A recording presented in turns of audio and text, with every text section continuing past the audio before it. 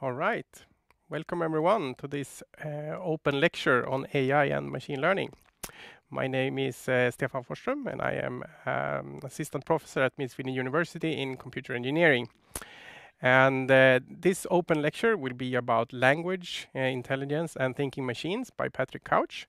And if you have any questions, feel free to submit them using our Mentimeter using the code 8339 0834. And you can see it here also on the screen. And you can put in questions during the presentation, and we will take all of them in the end. All right. So with that, again, welcome everyone to this open lecture. And I think I will hand it over to you, Patrick. All right. Thank you very much. I'm happy to be here today to talk about the possibilities and challenges with artificial intelligence. I will be covering quite a bit of ground over the upcoming 45 minutes or so. And basically, this is the topics that I will touch upon. I will talk about how I view our current times as a digital first kind of world. I will try and answer some of the questions listed here. What is artificial intelligence? What can artificial intelligence do? What is intelligence? How did it evolve? How does technology make us human? How human is our technology? The human condition, the energy cost of intelligence, and then I'll try and wrap up with the forward escape. So my aim with this presentation is to inspire you, make you curious, allow you to think, and really try to contextualize this very interesting field that is artificial intelligence. All right, so with that said, let's dig into this. For a long time now, I have been sort of thinking about our times as a digital first world. And it wasn't until just recently that I came across a very interesting concept or word that I found super useful. And it is this word, algocracy, which is basically ruled by algorithm. So if you think of democracy being ruled by the people, algocracy is where you have algorithms calling the shots or executing decisions. And I am very fond of talking about artificial intelligence, and I find it very important to do so. And I'm very happy to do so at universities, in schools, at all levels, because I think it is super important for us as citizens, as people living today, to be a little bit aware of some of the challenges associated with our technologies and how they are being worked out now. So therefore, I think the notion of algocracy is a very, very interesting one. And the other day, a former colleague of mine, Dr. Olav Laudi, we were at IBM together, and he is now at a company called Causality Link. He received the other day an email from LinkedIn claiming that he was not the man on the picture, and thus LinkedIn decided to remove his profile picture from LinkedIn. And I found that extremely interesting. Eventually, he did get it back because obviously this is Olav Laudi. I know this myself because I have worked with him. I've been in physical client meetings with him. So I know that the picture and the name point to the same entity. But how does LinkedIn know? And who is this we that acted upon an insight they believe to be true? I mean, this is basically a case of false positive, where the algorithm at LinkedIn, for some reason, just decides, nope, this is not Olav, get this picture out. It's a violation of user policy. I found that super interesting. Another also very problematic area that relates to algocracy and ruled by algorithms is the picture content management, and how various service providers such as Google take the liberty of looking at your pictures and determining whether or not they are okay. And the intent in this case is, of course, super honorable, and you don't want pedophiles running around on the internet and sharing pictures and the whole thing. But people that are, there is also a sort of problematic victim kind of situation that you can end up in. And in this case, this was an article in the New York Times just a couple of days ago, where this dad had taken a picture of his toddler's genitalia because he had some kind of rash or there was a problem. And then he sent them to the doctor online, and Google immediately flagged this, and they launched an investigation. And eventually the authorities were, the law enforcement authorities were called in. Google permanently deleted this guy's accounts, and his Android phone, his email, the whole works just got canceled. But in this case, the authorities sort of cleared him. It was just a harmless, picture used in a specific context for a specific purpose, and it was not sexually abusive in any way. But of course, the law enforcement investigator, Nicholas Hiller, couldn't reach Mark to discuss with him because his phone and his account details had just been deleted. And I thought that was quite interesting. And even more disturbing and interesting, I guess, was the fact that even though he was cleared, he could not get his accounts or account details back. And the authorities couldn't do anything. So these, I think, are two quite interesting examples relating to what can go wrong when we automate decision processes. There is another challenge with the digital times that we live in today. And I think we saw this most starkly during the insurrection at the Capitol. And in connection with this, Facebook observed that a lot of the times when a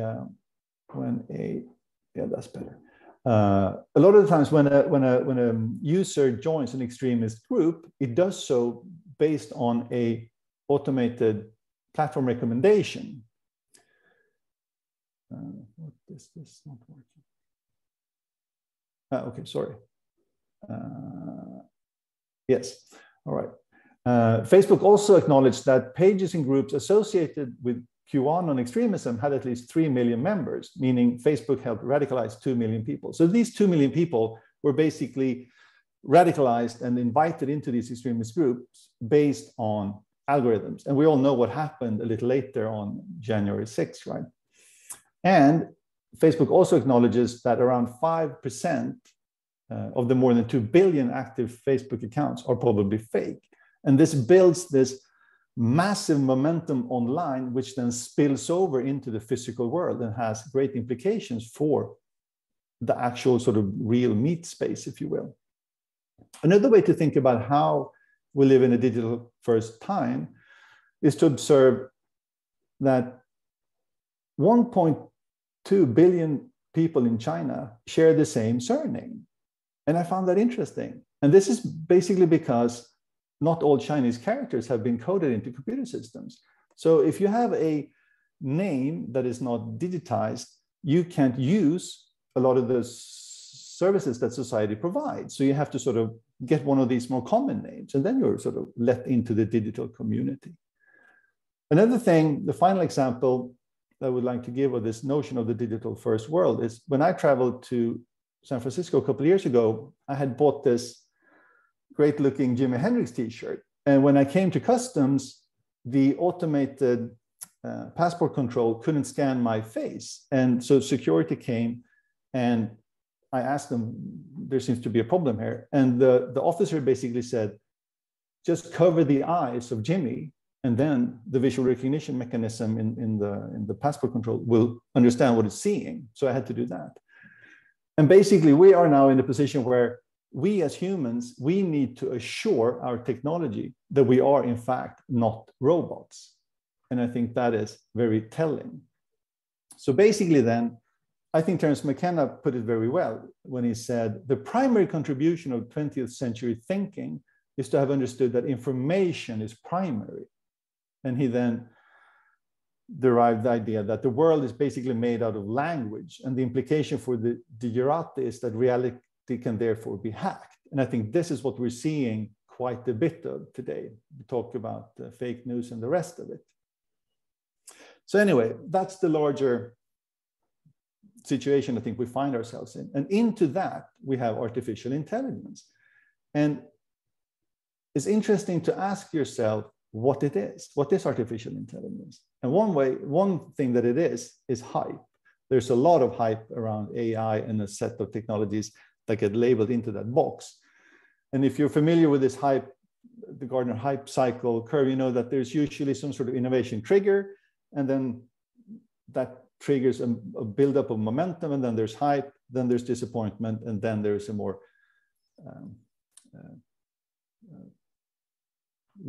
true sort of perception of what it can do.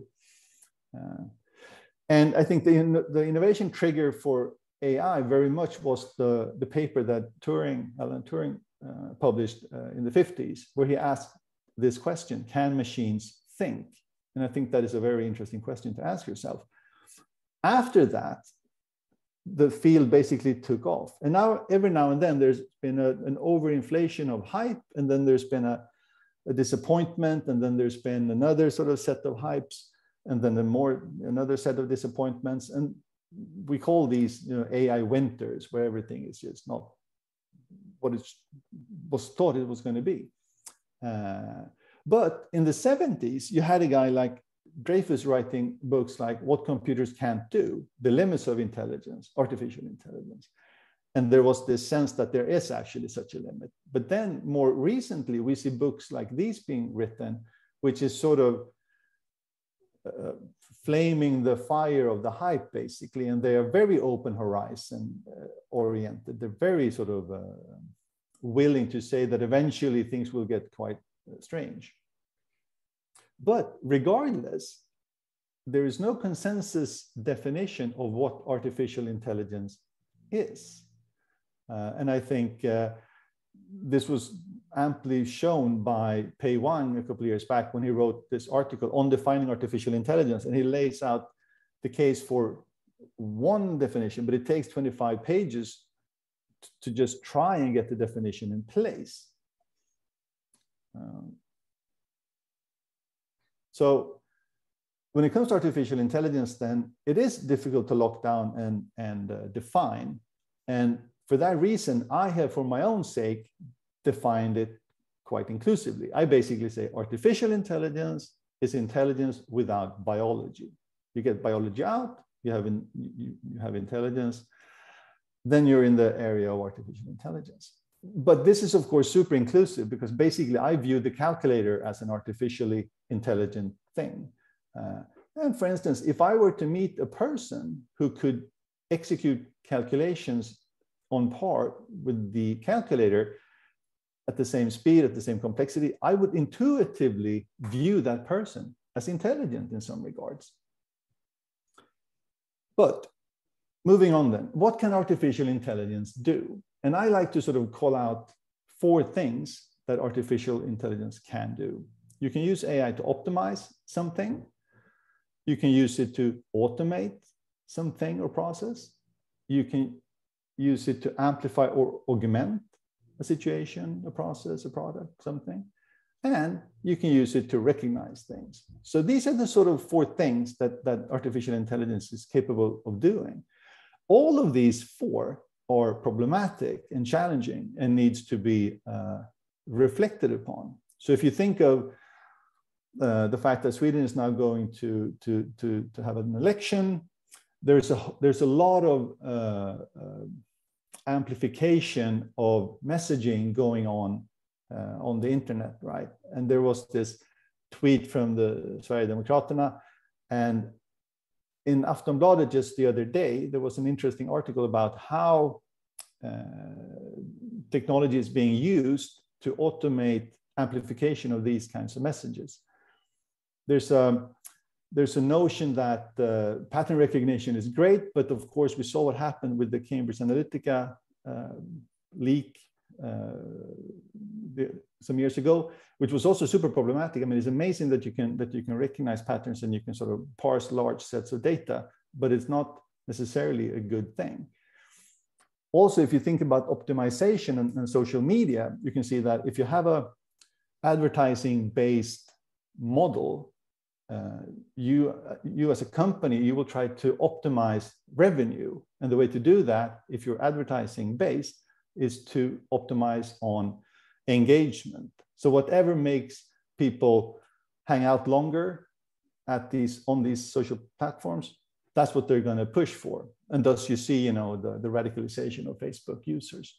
And I think there is a very strong connection between some of the challenges with artificial intelligence and the advertising-based revenue streams. And I don't know if you know William Burroughs, and it may be somewhat harsh to imply that social media platforms are drug dealers, but I think William Burroughs made a very good point when he says that the junk merchant doesn't sell his product to the consumer, he sells the consumer to his product. And in many ways, we are the products that these social media platforms monetize and capitalize on. So we are being sold to the advertising companies, basically. And then we see the problems of successfully automating things. Just because you can automate something doesn't mean that you will get it right. So you may have false positive problematics rampant. And if you scale that, then you will have a great problem. But if we take a step back then and we think, okay, so we now have a sort of idea of what artificial intelligence is, but we haven't really touched upon what intelligence is in itself.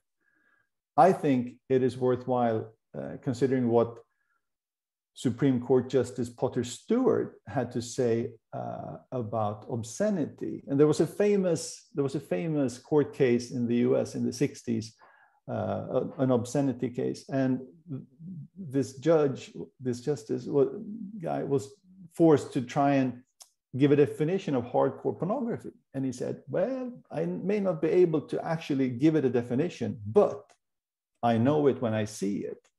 And I think this is sort of true of intelligence as well. We're not really able to lock down a definition of it, but we sort of tend to recognize it when we see it.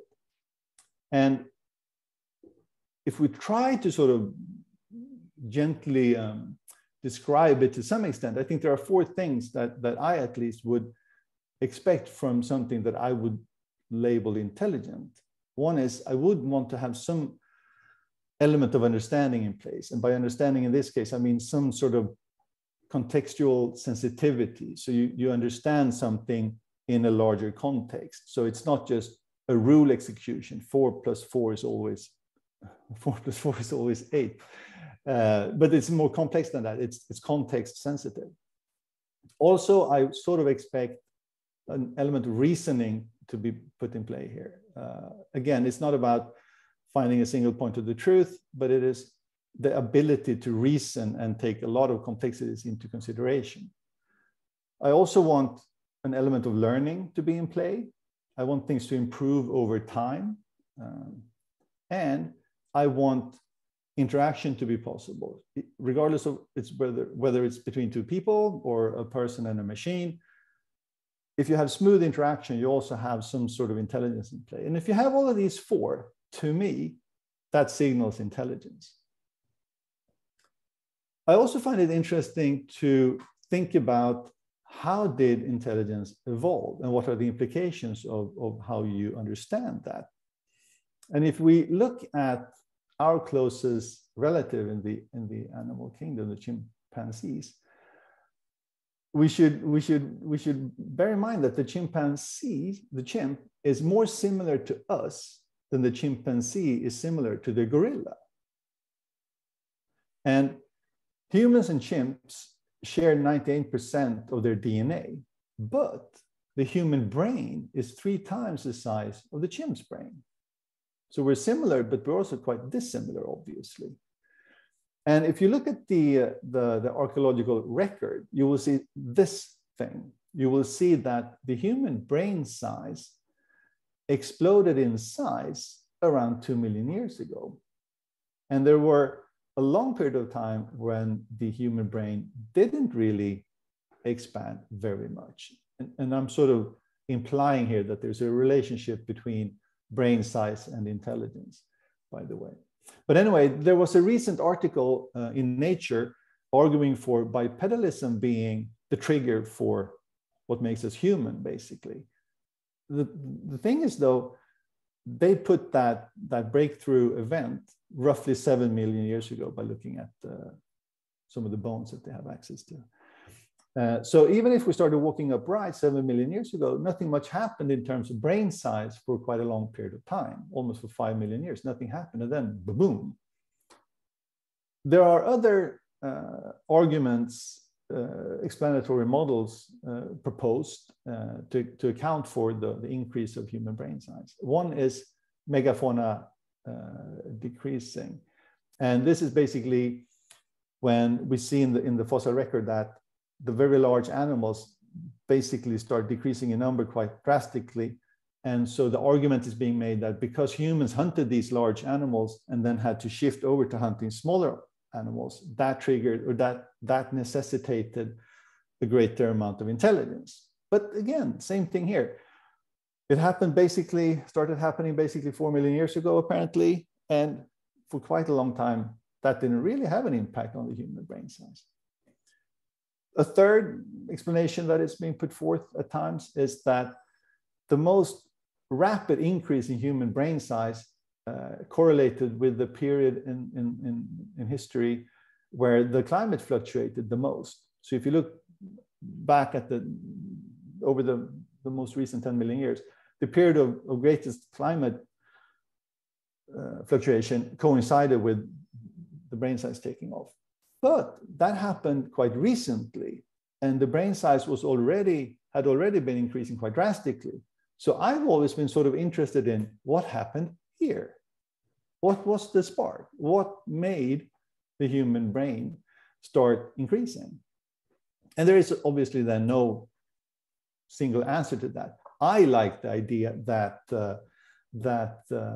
Stanley Kubrick puts forth in his 2001 Space Odyssey movie, where he basically says, the moment the proto-hominids struck up a relationship with technology, we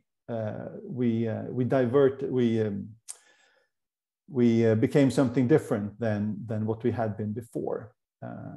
And of course, I mean, the innovation trigger, I guess, in this case would be the monolith coming from outer space. But regardless, I think the idea that at some point we strike up a relationship with technology tools is an appealing one. Of course, chimps use tools too, as does a bunch of other animals, but they don't quite use technology the same way humans do. We use technology in a drastically different way than everybody else.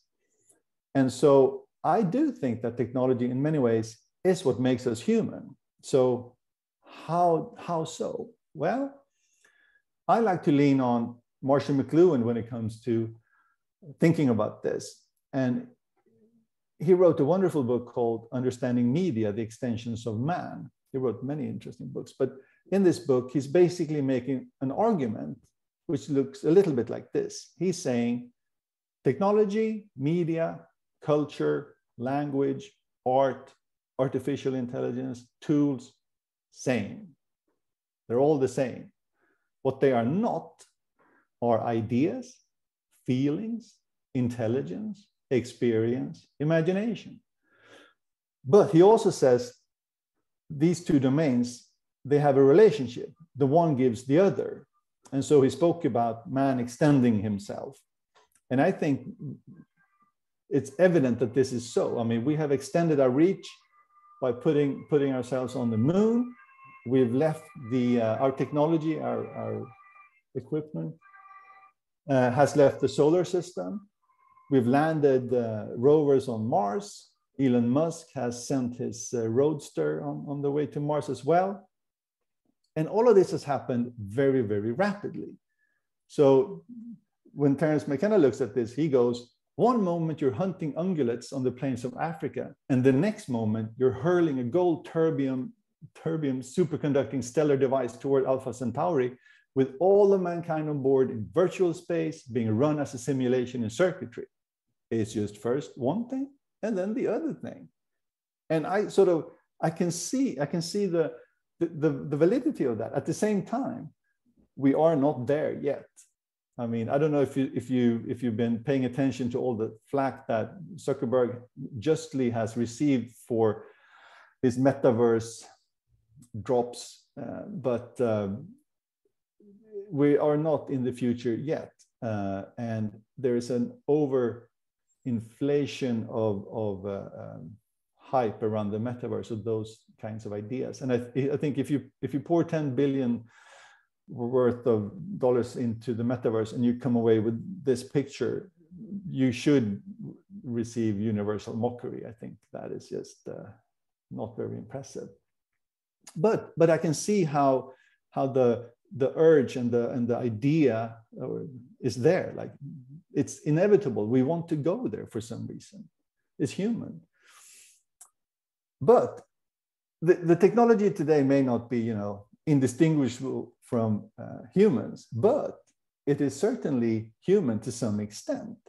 And Ludwig von Bartholomä made a very interesting observation, I thought, in his book, General Systems Theory, where he observed that people are not machines, but in all situations where they are given the opportunity, they will act like machines. So he's basically making the case that humans are creatures of habit, and habit may be a way for the brain to automate certain things to optimize energy consumption. We just walk the same way we always do to work. We brush our teeth the same way. There are all these things that we just habitually do, like on autopilot. But I've made another observation, which is sort of inversely true of that. And that is that machines are not people, but in all situations where they are given the opportunity, they will act like people. And that, I think, is very interesting. And I think about this not so much in the aspect of humanoid robotics. I mean, I certainly think that the Boston Dynamics guys are doing some very fascinating stuff. But I'm more thinking about it in terms of intelligence. And I'm thinking about how technology over the years have become more and more capable of doing things that we at some point felt was the privilege of humans. So in the mid-90s, or up until the mid-90s, humans were much better at playing chess, for instance, than the machines. And then IBM with Deep Blue beat Garry Kasparov, and it was amazing. But it didn't, of course, stop there. That was just the trigger. And then 2011, the technology had advanced to such an extent that it could beat the greatest humans playing Jeopardy, which was, of course, also a tremendous achievement in terms of technology capability. I thought that what Google did with AlphaGo, playing Go, was also amazing. And it's certainly much more complex than chess, but it was an amazing achievement. And what they also did was, not only did they have an expert system trained and outperforming humans, they could then also show that they could teach the AI to teach itself to play Go without any previous experience, just by playing the game. So without the history, without the expertise, without relying on any tutor or master, it just, here's the rule book, learn how to do it better than anybody else. And then boom, they did that.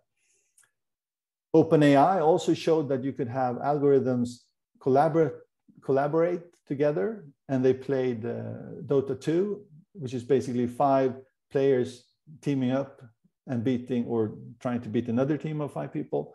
And they showed that they could get 5 algorithms to work together and optimize the greater objective rather than sub-optimizing per individual algorithm or player. I thought that was very interesting, because collaboration has always been something that we feel is very human.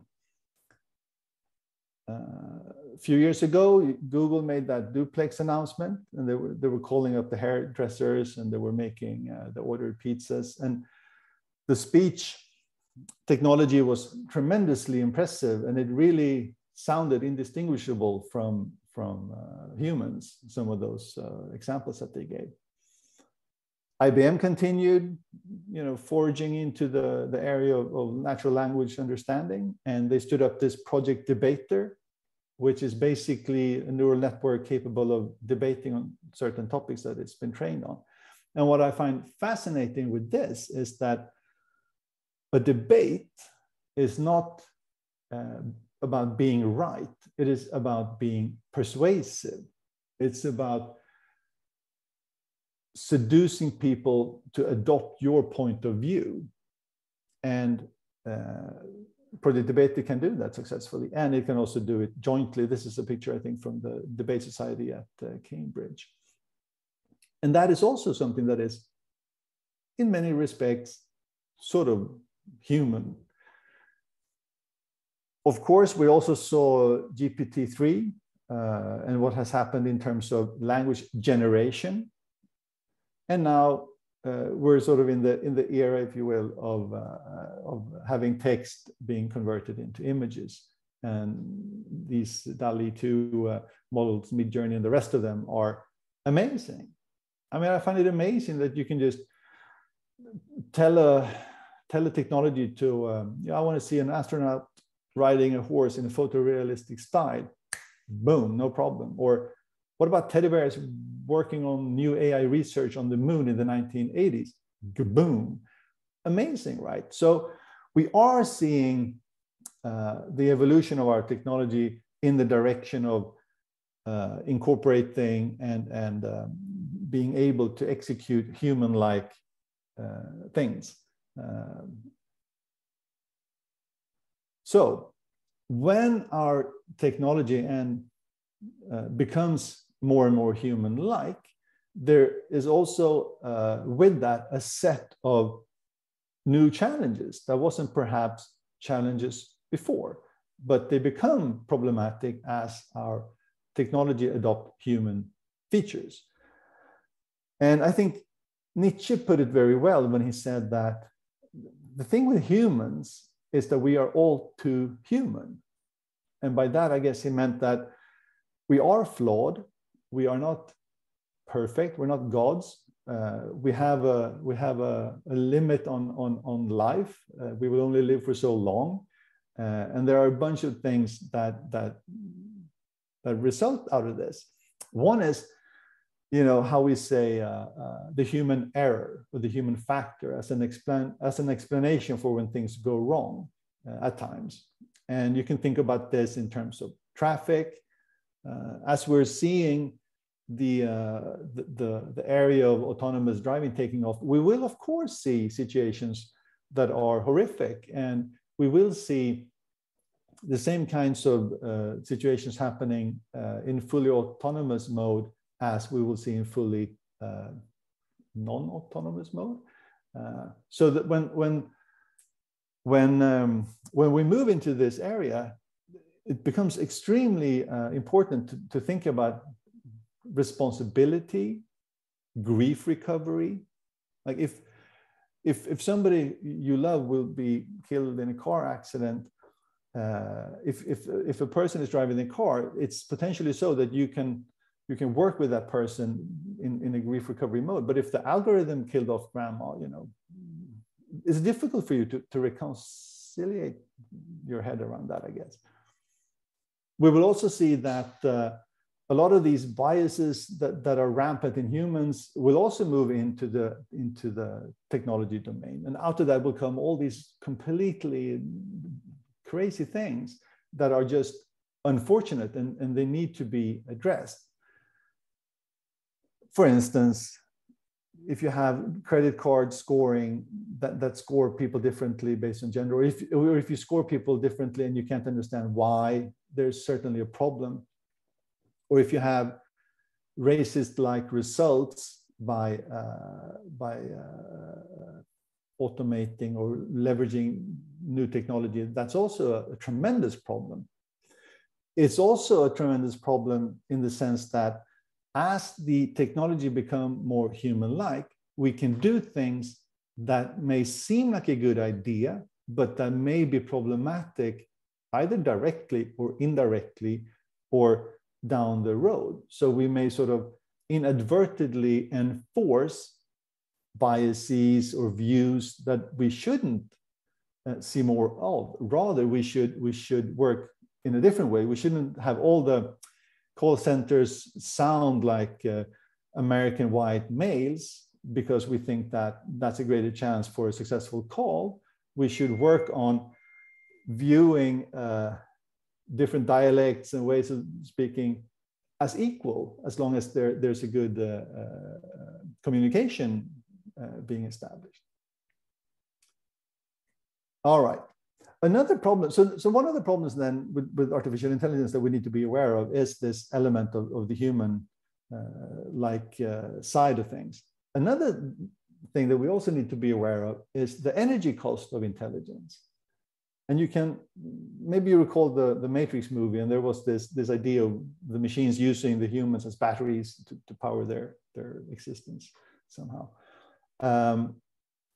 But it is certainly so that the human being is an energy system. And on average, roughly, a human being's daily calorie intake is about 2,000 calories, of which roughly 20% is consumed by the brain. Now, this is equivalent of roughly 2.4 kilowatt hours, or the same as running a 100-watt light bulb for 24 hours. And with that amount of energy or power, you can power minds such as Einstein and Da Vinci. Give them 2,000 calories, boom. You have an enormous amount of intelligence to leverage, potentially. If you compare this then to the energy cost of teaching a robotic arm to solve the Rubik's Cube, you will see that this is not perhaps viable, because that required probably 3 gigawatt hours of electricity, which basically is the equivalent of running the Swedish nuclear facility in Forsmark at full throttle for 1 hour. It basically churns out 3 gigawatt hours. So that doesn't work, right? And also, the communication technologies electricity usage could contribute up to 23% of globally released greenhouse gas emissions in 2030. So even if we don't all, mine Bitcoins, simply running this presentation this way puts pressure on the climate. And as my former colleague John Kuhn said, if rapid progress in AI is to continue, we need to reduce its environmental impact. And we're seeing this, of course, all the tech giants and all the tech heavy organizations, companies are working in this area. And you see Microsoft trying to be carbon negative by 2030. Google is trying to figure out how to run data centers more energy efficiently, and so on. But so trying then to bring this all together and sort of wrap it up a little bit, I would like to present you the notion of the forward escape. And to set the scene a little bit, I think if you think about artificial intelligence in this way that I've tried to outline today, as something that is sort of inevitable and also very human, and something that has great potential, but also great, it comes with great challenges. You can sort of see how people will view technology as perhaps a bit frightening. And I mean, of course, if you have Stephen Hawking, Bill Gates, or Elon Musk, or the rest of them talking about artificial intelligence as the greatest existential threat, I mean, I guess you should listen a little bit. But I think that this is an unfortunate misconception at its core. And I think a much better way to think about it is how Elon Musk spoke about it when he visited Joe Rogan some time ago. And Joe Rogan was basically asking him, oh, but if we get like an artificially general intelligence in place, is it going to be bad? Is it going to be evil? And Elon Musk goes, it's not necessarily bad. It's just outside of human control. And I thought that was a very clever and valid way of thinking about it. And I think why it is important to me to sort of talk to you and conduct these kinds of presentations is because I think we need to find a way of controlling our technology, but we can't control it just by outsourcing regulations. We need to understand it. We need to control it through an act of understanding. And so therefore, I think it is worthwhile to think about what it means to be intelligent in opposition to what it means to be stupid. And so there was an interesting essay written in the 70s by this Berkeley professor, Carlo Cipolla, and he outlined the basic laws of human stupidity. And I will sort of round off with this. And he put up this box and this square, and he said, if you think about behavior, you can think about behavior that is good for you, good for others, and bad for you and bad for others. And he then defined intelligent people as those people that act in a way which is beneficial for themselves and beneficial for others. So if you do that, then in Cipolla's model, you're intelligent. The opposite is, of course, if you behave in a way that is bad for yourself and bad for others, you're stupid. And then there are, of course, the bandits who then act in a way that is good for themselves, but bad for everybody else. And then you sort of have the helpless people, as Cipolla calls them, who act in a way that is good for other people, but not for themselves. And of course, this is just a model. I mean, nobody is just in one box, but I think this is a very worthwhile way of looking at it. And he then outlined 5 laws of human stupidity. And I will just run through them very quickly because I think it's very important to consider this. One is always, and this is according to Cipolla then, always and inevitably, everyone underestimates the number of stupid individuals in circulation. So there are more stupid people than you can possibly imagine. 2, the probability that a certain person will be stupid is independent of any other characteristic of that person. So you can't sort of, if you look at it through a lens of gender or age or food taste or length, height or whatever, nothing will have any bearing. It's just its own. 3, a stupid person then is a person who causes losses to another person or to a group of persons while himself deriving no gain and even possibly incurring losses. Non-stupid people always underestimate the damaging power of stupid individuals. In particular, non-stupid people constantly forget that at all times and places, under any circumstances, to deal and or associate with stupid people always turns out to be a costly mistake. And then finally, and this I think is the important message here, a stupid person is the most dangerous type of person. So we need to find a way to move people and technology out of the stupidity box and up into the intelligence box. And the only way to do that, as I see it, is through education. And that's why I think a machine learning course or applied AI course or what have you, anything that makes you more intelligent about these things is a good idea and a good thing to focus on. And H.G. Wells, the sci-fi writer, he said, human history becomes more and more a race between education and catastrophe. And I think that is spot on. And I think we can see this in many ways if we look around us in society today. And then finally, I certainly side with Terence McKenna that it is intelligence that we have to make the forward escape into hyperspace. If we want to have a future, if we want to have an exciting adventure into the future greater unknown, we have to have intelligence. Otherwise, we're going to burn the planet, burn ourselves, and just act in a way that is not sustainable at all. And we need sustainability because we need more time. The metaverse is not around the corner, but the promise of it is around somewhere, and we need to sort of find ways to tread gently and have everybody with us when we make that journey. So that's it. Thank you. All right. Thank you very much, Patrick. Very inspiring lecture here on the sort of the world of AI. I remind everybody again that you can ask questions using menti.com to go in on this, and you enter this code 8339 0834, and then you can write your questions there. while we gather up some questions, I was just going to mention one thing from us here at Mid-Sweden University, and is that we actually have a course on applied machine learning, where this open lecture is actually the first lecture in this course as well.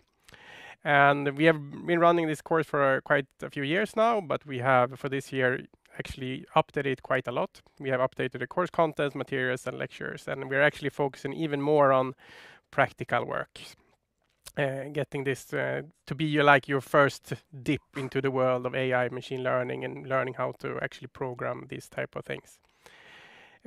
This whole course is sort of made also for working professionals. So if you are a person working right now, maybe with AI or maybe machine learning, maybe not, but just want to learn more, this is definitely a course you can take, because it's made to be done with a slow pace, very flexible format. We have these live streamed lectures and stuff like that. You can watch them when you want to and stuff like that. It awards 3 HP at an advanced level, and of course it's free of charge for everyone in Sweden. And it's actually open for late enrollment. So, and the next sort of actual lecture in the course is on Tuesday in 2 weeks. So there's still time to apply. So if you want to apply, you can go into either our webpage, or you find this course on antagning.se, where you can find it. And basically the entry requirements is that you already have a bachelor degree in computer engineering, electrical engineering, or something similar. And you also need to have some basic programming skills. And with that, I think we go over to the questions. And again, please write your questions if you have anything, and I will take them up with Patrick. So the first one, I think, question that we got was quite a lot what you talked about here in the end, is about the dystopian approach to AI. And the question is, why are consumers and media so afraid of AI, typically portraying it as dystopian? Also, where do you think we'll hit a wall in regards to long-term continued development of AI? Okay, so yeah, I guess maybe two aspects to that question. In terms of why people are veering towards dystopia, I think it is because it's just human nature to fear the unknown, and things that we don't understand are unknown to us, and so therefore we tend to sort of project onto the blank canvas of the unknown something that is fear-based. I think when you see this being politically played out in how the political parties in Sweden are running up to the election are talking about, we need to have increased the funding for the military, we need more surveillance cameras, and it's basically a fear-mongering approach, and I think it plays on the human psychology. So I think it's just human nature to fear what we don't understand and grasp, and then we get concerned.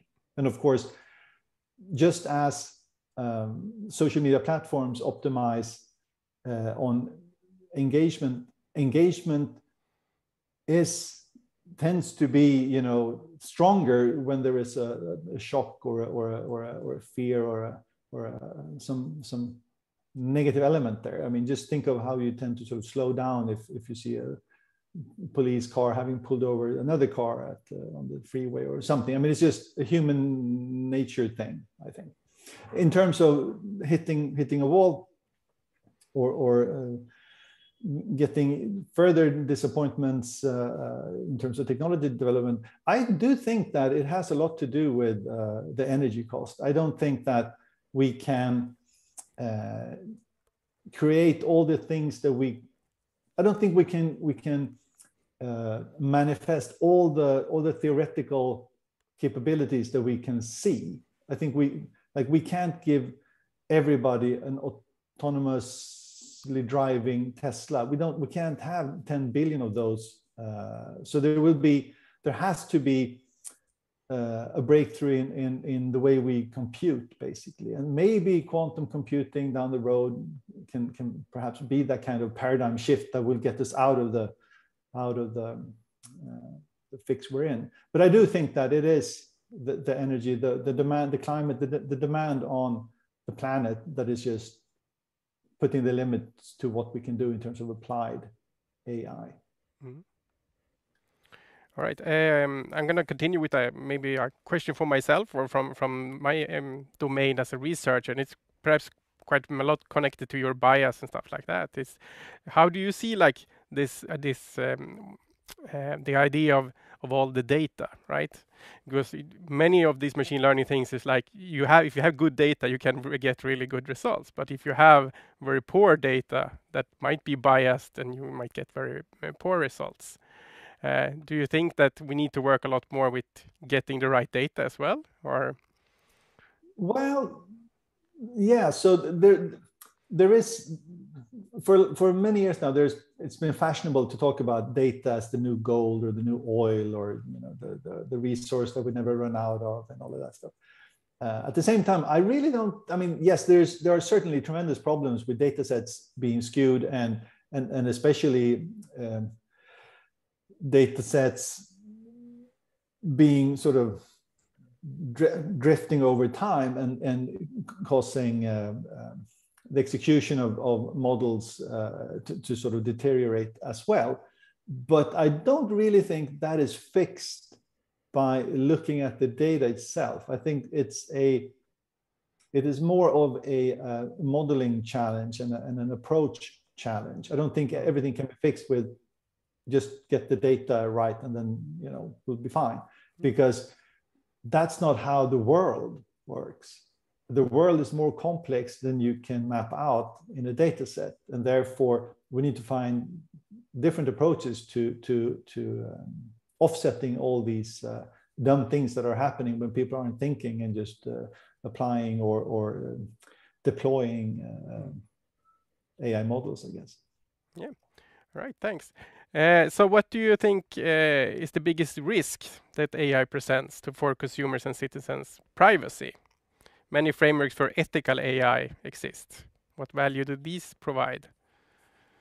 Yes, very interesting topic. The whole AI ethics domain is super important and should be pursued. At the same time, ethics hasn't been worked out non-technologically so far yet, even though we've been at it for 1,000 years or 2,000 years, I don't know, for a long time. And it is a challenge. And the basic problem is there is nothing to hinge the definition of good or bad on. There's no universal bedrock that you can rely on. So you have to get people on board to have a conversation about how we want to have things run. And people are quite different, and they want to have things differently. And so I can only say that probably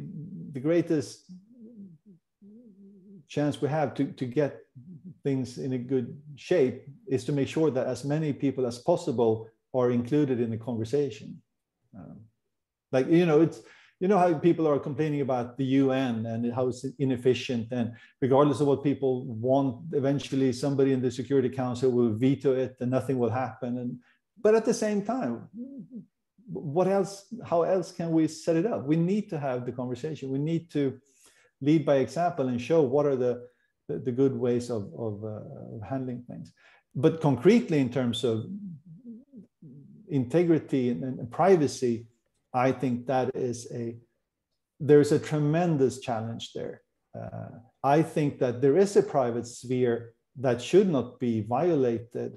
And just because some people's private spheres are quite unwholesome, that doesn't mean that we can invade them and feel that we did the right thing because we exposed it. I think it's challenging. And technology makes transparency very, very possible. So I can see that Google and Apple and all the great data managing companies want to look into that data and look at the pictures that you take and sort of have views on whether or not that's okay or not. But I just see it as super problematic. I don't know if it's an answer. I feel I'm evading the question, but I just find it so very difficult. Yeah. No, but it's worthwhile to really work on it. A third question here is back to Elon's quote in the end. So Elon said that it would be outside of human control. Is it so, or are there any regulation actions being made by governments and companies to? Well, I think in that specific context, the question was about the artificial general intelligence. So the idea was that, okay, if we were to think about a scenario where we actually truly have something that is as intelligent as we are, however we define it, what does that mean? And then I think Elon is right. I think then it will be sort of unintelligible to us. We will not be able to understand it unless it sort of wants to. But just having me say this sounds a bit off, because I think of it more as one of the things that are sort of uniquely or truly human is this sort of imaginative, creative spark, if you will. And that's why the arts and artists and art is so fascinating. And that, I think, is why also these language to images capabilities that are being stood up now are so fascinating. But I really think that the idea is that a lot of the surprises or lack of control results from a lack of understanding. So, for instance, in that example of the Go game, there was this one move that the AlphaGo algorithm made, which surprised everybody, and everybody was like, "Whoa, what's that? Nobody has ever played that kind of move before. It must be, ooh." And I think that's just because we are sort of we tend to think about things in specific ways because of our heritage, our history, our culture, what have you. And if we free up a different approach, we will be surprised by what will happen. And then we will feel that we won't be able to control it because we won't understand it. So today we have to have, AI assisted understanding to understand AI, I guess. Yeah.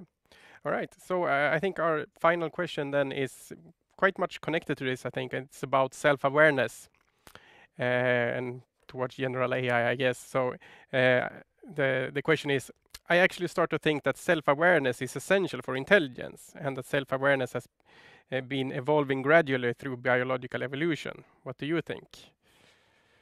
Yes, I think it's a fascinating area, awareness, consciousness, sentience, and that is absolutely something that defines life. Like if you were to talk about something being alive, you are sort of, I guess, asking for some sort of self-awareness, even if you're a bacteria or what have you. I mean, there's something there.